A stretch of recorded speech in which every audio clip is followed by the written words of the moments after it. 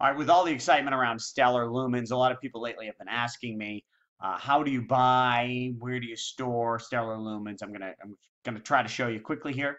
Okay, so here's first thing when you're buying. I'm not a day trader. I'm not a trader at all.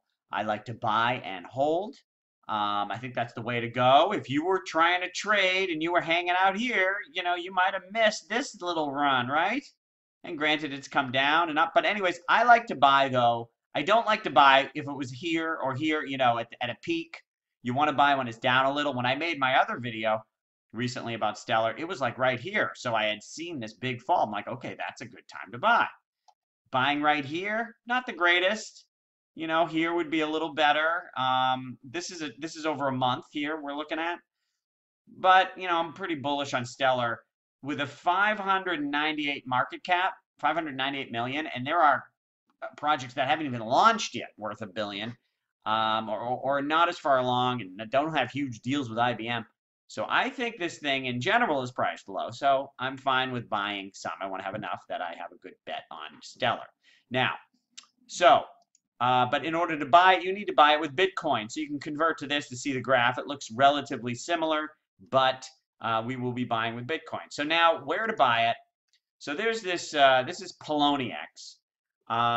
They see it, from what I can understand, it looks like they have 50% of all Stellar volume is on Poloniex. So I guess that's where you want to go.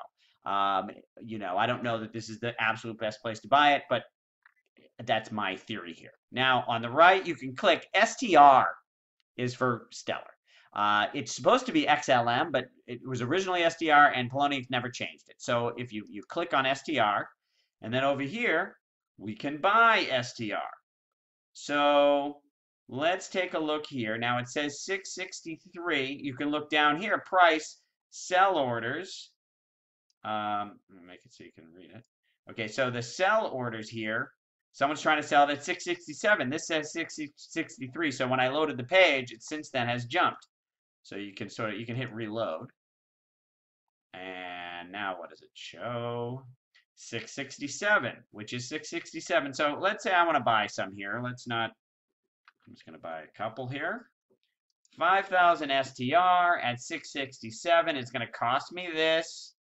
I have this much Bitcoin in my account. So now I look, oh, look at it, already went up to 668. If I hit buy, it's probably not going to buy it because it's at 668. So now if this is, again, if you're trying to trade and play a game and like put lower than what's going now and watch it, I try to just make it match, right? So right now it's 668. Honestly, I would just change this to 668. And that's for 148,000 shares. I'm only asking for 5, so this definitely goes through.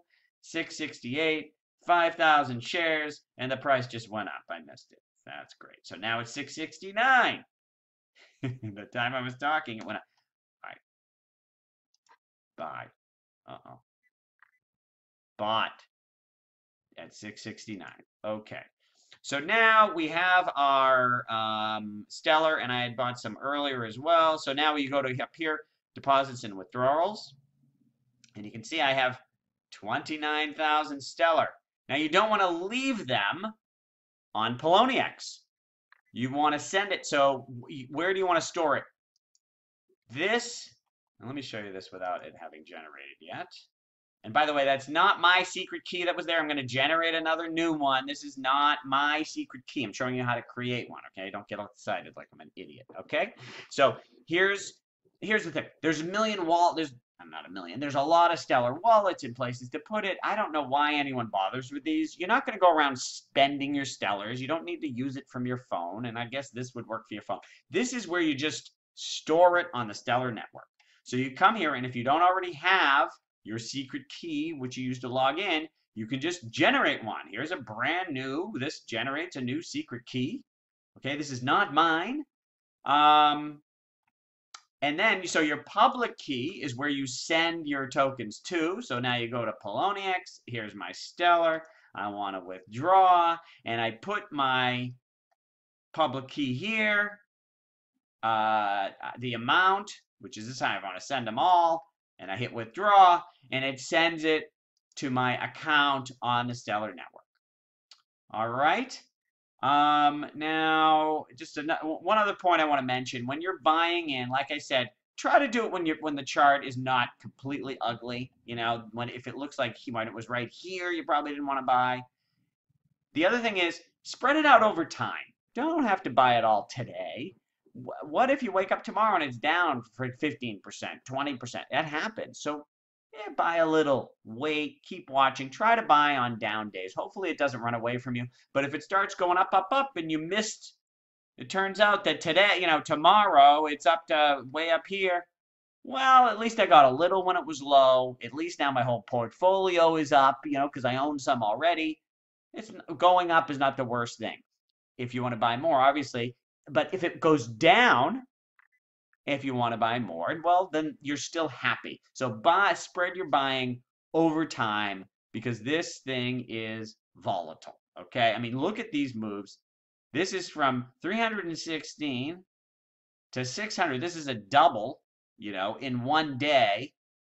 And then from 8 back to 4 and fell by 50% in the next day. And then from 4 up to 6, what's that? That's up by 50% in another day. So this thing moves. Don't blow your load on one buy. You might, if you're lucky and you're paying attention, you may be able to grab a big poop, meaning a big drop. All right. So hope that helps. Good luck.